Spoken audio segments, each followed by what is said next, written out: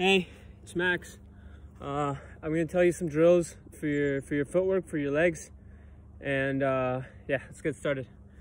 All you really need is a bench and a racket, and you're gonna do a crap ton of reps. So this is gonna burn by the end, but it's good because you're working on stability, balance, strength at the same time, and you're reinforcing the bases to your footwork basically.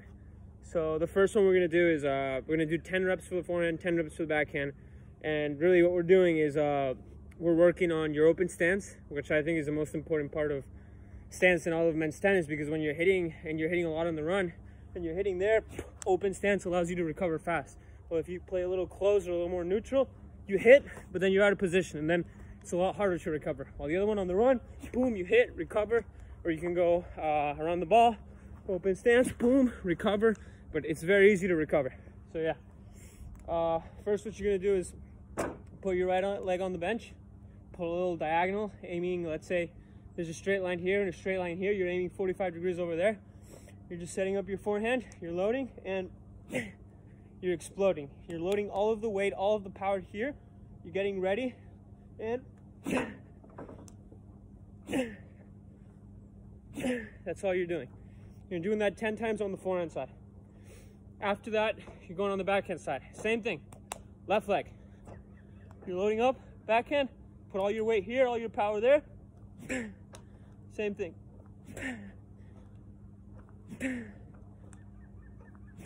10 times on each side. Really what you're doing here is you're getting used to load on this leg for the forehand, load on this leg for your backhand, and then the rest is gonna come naturally. The next thing you're gonna do is you're gonna work on your explosiveness. This is gonna help you a lot on your serve especially. But again, it's working on your strength, it's working on your ankle stability here that I'm gonna explain in a second, and your overall balance because you're on one leg. The reason I say ankle stability is because when you're on one leg and you're over here, if your ankle's wobbling and stuff, you're gonna fall. But you need to make sure this is stable. So this doesn't move. All of this, it's a rock. You're getting the power from here. So you're bursting up. And then when you come down, you're neutralizing with all these little small muscles. So you're working all the muscles over here, you're working the muscles over here, you're working your muscles over here, balance on your entire legs, and this strength explosiveness. That's, again, this is the basis of tennis. That's why you see all these tennis players with the big legs and you see them with the skinny arms, because this is what it's all about. So what you're gonna do is right leg, opposite side with your arms, 10 reps, up, explosive, up, explosive, up, explosive, and then you're gonna switch to the left leg. Same thing with this leg. See, it's a little harder for me, so I have more trouble on my backhand. It's the same thing, 10, that's all you need. After that, you're doing the same thing, but now you're going on the side. Same exact thing, same exact reason. You're just working on different balances from different positions. You're going on the side, 10 on the right leg, 10 all the way up, explode, and the same thing on the left leg. Same thing, left leg, explode, explode, and yeah. And the final one, that's a little bonus. It's a lot harder. I recommend you do it last out of everything. Once you get the hang of being able to balance on one leg, being able to control your balance there and your stability on your leg. But I like to do this a lot because it helps you a lot on your volleys. But really what you're gonna do is diagonal there, kind of like when you're volleying, because when you're volleying, you know, you split, you open up, and you go in. And it's the same thing with the left leg. You split, you open up, and you get in.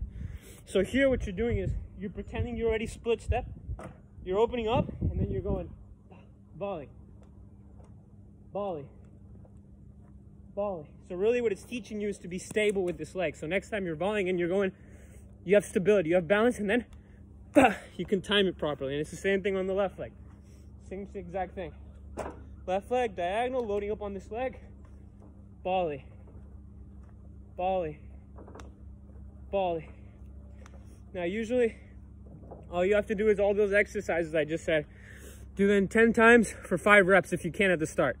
And what I like to do to mix it a little more and not just harden the muscle and to keep loose and relax is I like to do that, and then I like to go for a run. Usually I do something like 1 kilometer. That's a little much, but if you want to start much less, you can do 200 meters, 100 meters, whatever. You can jog, you can run, you can sprint, whatever you want.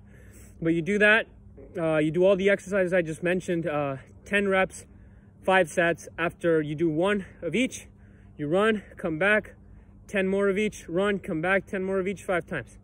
And I mean, that's really crucial in getting good legs, working on your stability, working on being able to hit on the run, because to be honest, everyone in tennis, everyone in men's tennis can hit the ball if you give it to your hands. If you give me the ball right here, over there, I'm just gonna go boom, I'm gonna hit a winner, boom, even if I don't hit winner, I'm gonna hit my spot, I'm gonna make you very uncomfortable. But when I'm on the run and I'm forced to being moved and stuff, that's a lot more challenging. And yeah.